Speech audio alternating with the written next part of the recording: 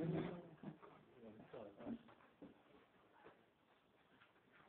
week's Parshas, the Parshas Chukas, is very interesting.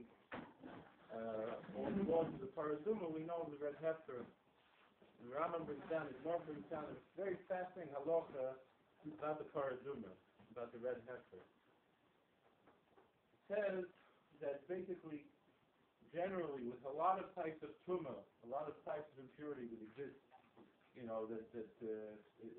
someone has to go to the mikvah to remove that impurity before they can go in the base of mikdash. They touch the sheret, certain types of dead animals, they touch the body, they become tamei. They go to the mikvah, and then they're called what's called a tvul yom, meaning that they immerse in the mikvah, but they're still not pure until the night falls.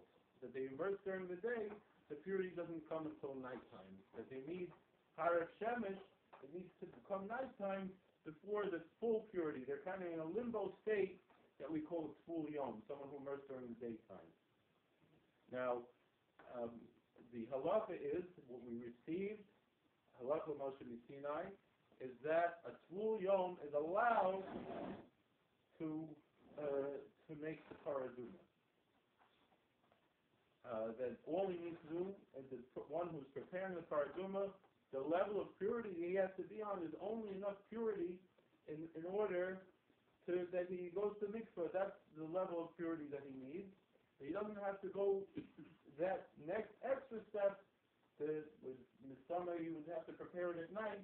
It's the parazuma was something, the red heifer, the burning, the ashes, that was something that was done during the daytime. You didn't need to wait till nighttime. Now, it says each tahor, right? That a pure person has to be the one who's preparing this, is gathering together.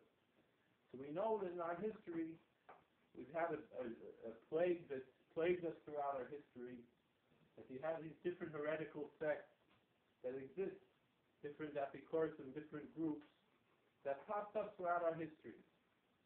In the time of the Second Temple, one such group was the Tzdukim. They call in English the Sadducees, and it's pretty sad, you see. But they didn't believe in oral traditions that we had, that the oral Torah. They didn't believe in rabbinical law, which is separate from the oral traditions. There's the oral traditions that we receive that are Torah law, and then the Torah also requires us to follow rabbinical law. They're both what we call Torah Shabbat Peh, but there's two different aspects.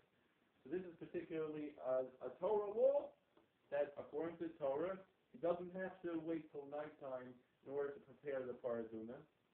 And yet, the Tzdukim said, no, you have to wait till nighttime because it has to be pure. So and unfortunately, many of the Kohanim, and many of the Kohanim Gedolim, many of the high priests, and many of the priests were Tzdukim. We read in the Gemara in Yuma that year after year, the Kohen Gadol, the high priest, would die when he went to the Kodesh Kodashim, when he went to the Holy of Holies in Yom Kippur, because he wasn't really worthy for that office. Anyway, so the Chachamim saw that this is what was happening, so they made a very interesting law. Now, you don't have to be on this, what we call this limbo level, this tvul yom, in order to, it's just that you're allowed to be. So they went out of their way, even a chumrah of the Tzdukim, to be mekel, that they were lenient and not to be strict like the Tzdukim, that what they actually did, the Rambam said, and brought from the Gemara, that they would take a sheret, they would take some kind of a lizard or some kind of an animal or a mouse, and touch the person who was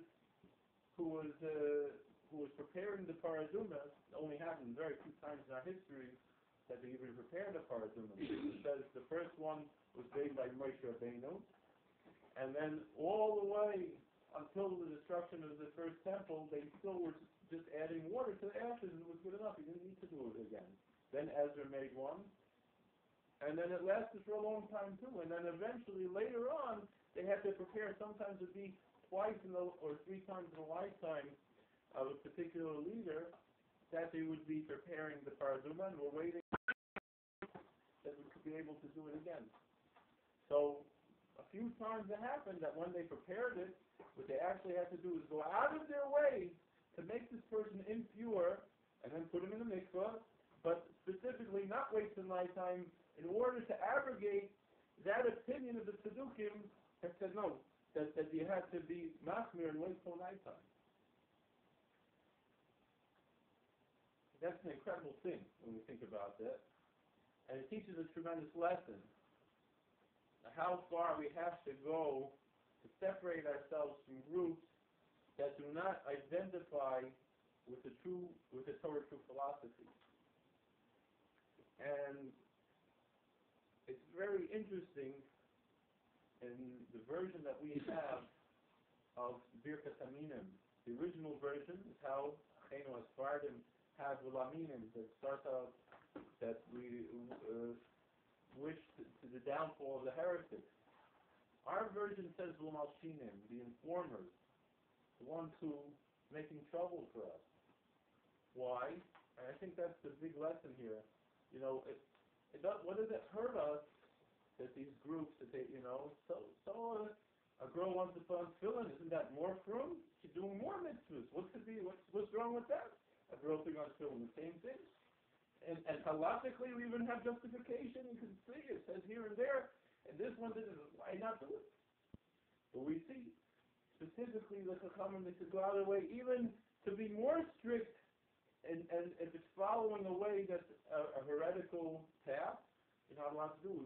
We go out of the way to be lenient, to not follow, and it's really not strict, because when you really learn the laws, like for example with tefillin, there's a lot of laws about tefillin. And if you're not fulfilling those laws, you wind up doing a bigger sin.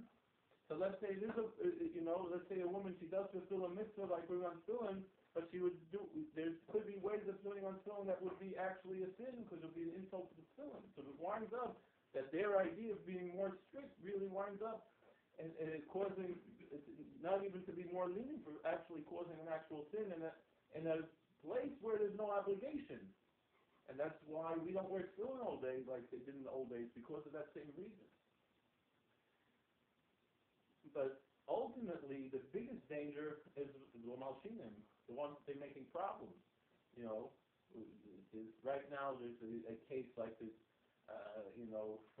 everyone's talking about these different groups, even within Orthodoxy, they're popping up and having different ideas. But what does that hurt us if they do this or that? It doesn't hurt.